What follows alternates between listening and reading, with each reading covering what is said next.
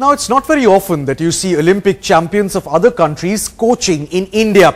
But Cindy Parlow, who has won 2 Olympic gold medals and a World Cup title in women's football, is clearly an exception. The 35-year-old who has decided to teach the sport in various countries is in the capital to train Delhi girls.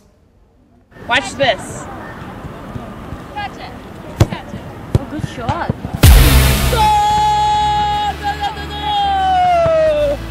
Meet American Cindy Parlow. Oh wait, you don't know who she is.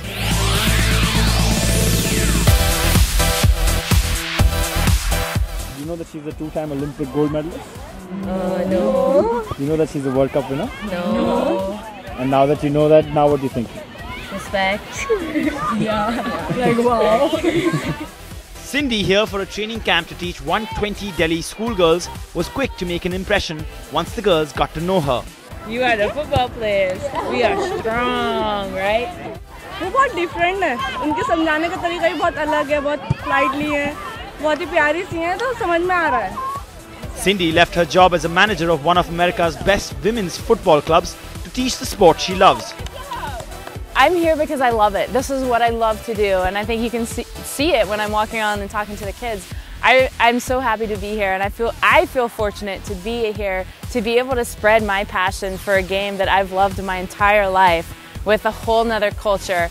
And they are giving me as much as I'm giving them, so I feel that I'm very blessed and fortunate to be here. The former World Cup winner is here as part of a collaboration between Sequin, an Indian NGO, Yuva, and an initiative to empower girls through football, and Goal for Girls, an American-based NGO that really made this happen. How many girls are there from Goals for Girls out here? There's 14 and we're all scattered around in the green Goals for Girls shirts. Okay, and if I'm correct, you've been raising these funds for how long? We've been raising funds for 6 months when we first heard about the trip in July. Let me get this straight. All 14 of you have been raising funds for 6 months to come down out here at your own expense through funds that you raised on your own. Yes. Yes. To help 120 Delhi girls. Yes. Considering India's women's football team is ranked 3 times higher than the men's team, Cindy and her team of girls believe the sky is the limit for India.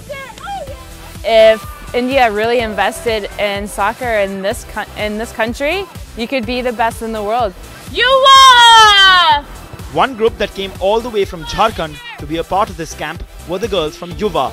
Superstars in the making?